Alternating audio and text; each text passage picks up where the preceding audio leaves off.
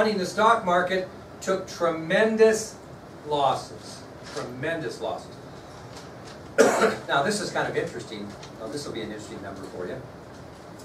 It was estimated by economists that American stockholders lost almost $30 billion in October through November, etc. of 1929. 30 billion. Now I'm going to tell you how much 30 billion is today. Oh my gosh.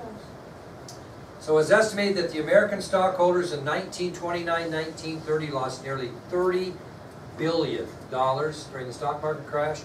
Today that would be, and you can write it down if you can figure the decimals and commas, 422 billion 535,000. I'll help you out here because okay, 422 billion 535,000 or million, excuse me, 211,267.61. That's how much money in today's money was lost in the stock market in 1929-1930. 422 billion, 535 million, 211,267.61. That's crazy. Yeah. Now, think about this. What happened in America economically after this crash? What types of things no longer existed? Stock market. Where are bonds from? Where do you get a bond? Banks. Banks across the United States began closing their doors. They had no money. Banks began to close their doors. What else might shut down? Well, before we get to that. What? Say it. Factories and mines shut down because there was more supply than demand. Are you going to make more things when you can't sell what you already have? No. No, so factories and mines shut down because there was more supply than demand. If factories and mines shut down, who else is going to close their doors? Businesses, very good. No customers coming in to purchase items. So businesses are going to close down. And who transports that stuff from the factories to the railroads are going to shut down. Getting back to, I believe, what Aurora said, leading to high, what? Aurora? Prices. Well, you said, well, did you say, who said unemployment? I didn't. Oh, unemployment. There you go. Brianna said unemployment. I said, hold on. So, your banks closed down. Your factories closed down. Your mines closed down. Your stores closed down. Your railroads closed down. All who employ people. So the unemployment rate is going to become a major problem in the United States in the late 1920s and early 1930s. I'll give you some examples. By the end of the decade of the 1920s, they estimated that more than 650,000 Americans were out of work. 650,000 by the end of 1929. 650,000 by the end of 1929. Yeah? What was the population of the U.S.? I don't know that. That's a good question. I mean, that's a good one. Another one to look up. Now, that unemployment rate rose by 1932 to what? Anybody want to take a guess? From 650,000 to what by 1932? How about 12 million?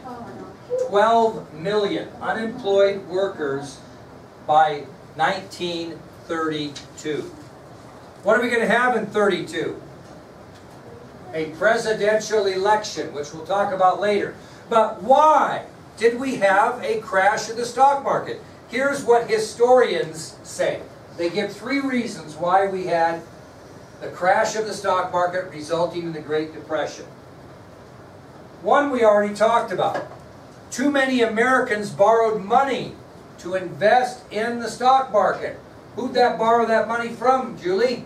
Bank. And what did the bank get paid back at the end? Nothing. So banks closed, right? If you have no banks in the United States, you're going to have a depression. So historians give one reason as the reason for the Great Depression was that too many Americans borrowed money to invest in the stock market. And when the stock market went belly up, they lost their money. And if they lost their money, did they pay back their loans? No. No. And then the banks went under. Another reason why we had a Great Depression and the crash of the stock market is America's high tax or tariff policies after World War I. America's high tariff or tax policies after World War I. Laramie, who are we taxing that caused us such a problem? We're taxing ourselves because we were making good money. Who are we taxing? I'm taxing the countries who wanted to import goods. Actually, you're close. We taxed the countries that wanted to export goods from us. We charged them such a high tax to buy our goods, they quit what, Elisa? Buying it, and which resulted in more supply than demand. That's why the factories couldn't get rid of things, is because we had such a high tax or tariff on foreign countries that they decided they weren't going to purchase goods from us anymore, leaving more supply than demand. And the last reason that historians give for the crash of the stock market and Great Depression is it's just simply part of the American system and people in general. Okay? Now, we have a little of this going on now, I think. There's a huge difference between me and my parents concerning budgeting and finance and all that. I can tell you right now that my mom and dad never bought anything of a major purchase unless what? Absolutely. They had the money in hand. My mom and dad never bought a car ever on credit. Ever. They saved the money and paid for it. I'm 60 years old, June 26th. I have never bought a car of any magnitude without borrowing the money. Not once. Not one time. Now, everybody's different, okay? So I spent my money by borrowing it. I spent money I didn't even have. And that's the American system. That's what they're talking about here. These people in the 1920s were making big money. Were they saving any of it? No. Heck no. They were not only not saving, they were borrowing on top of that to invest in the stock market. What's another example of the American system today that can get you in trouble financially?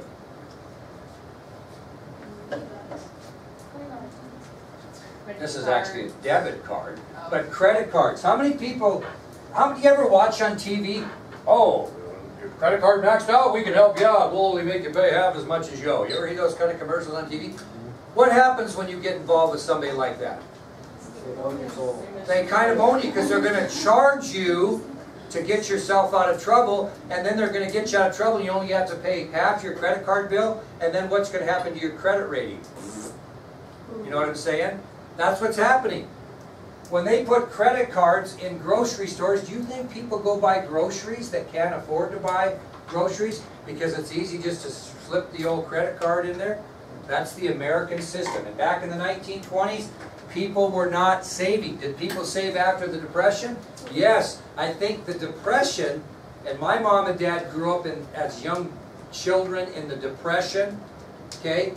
My mom was born in 1917. My dad, 1927, right in the middle of that mess. They learned that you better save a dollar, and they did. My parents were frugal. You know, and I inherited some decent money from my parents when they passed away. I told my kids, you've already gotten your inheritance along the way here. That car I bought you, Sheldon, when you got out of high school, that's part of your inheritance. So my kids aren't going to get this large sum of money when I die. But that's what everybody worked for. If you grew up in 1917 and 1927 like my folks, you saved your money with the idea of giving it to your kids. Okay? My father-in-law is 90, and he was born in 1927, I think.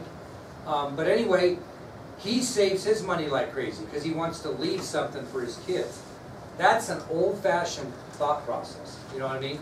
And so now we're not in that anymore. And from like probably 1925 to probably 1960s, we were conservative, and then we kind of got a little crazy, and then the 70s with the energy crisis and all that put us back down. But anyway, we're a country of debt.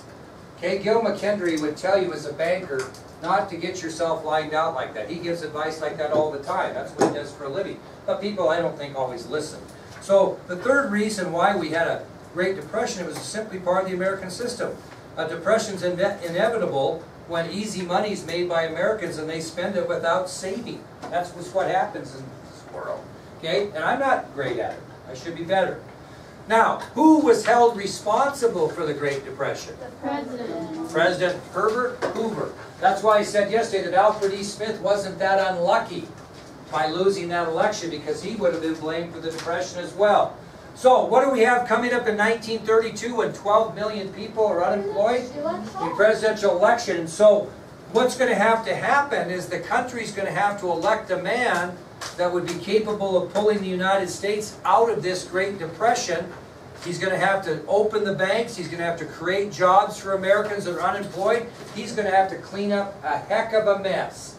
And this man that's going to be elected in 1932, which will start out our next and final topic of the year, is going to be a man that served as President of the United States longer than any man in American history to this day, and was elected to 4 terms. Franklin D. Roosevelt. Can't anymore. Was that after him? Yep, that's a good question, Aurora. Very good. This is Franklin Roosevelt right here. Not limited. Not limited. Harry Truman. Not limited. Dwight Eisenhower becomes the first man, because of the 22nd Amendment of the United States Constitution, that is limited to 2 terms. And I think I could have got elected to a 3rd if he would have had the opportunity to run. Who knows? But anyway, this was the first president limited. Roosevelt was elected to 4 terms. He died shortly into his 4th. Okay? Anyway, but he's going to be the guy to do it, and he will do a great job of it.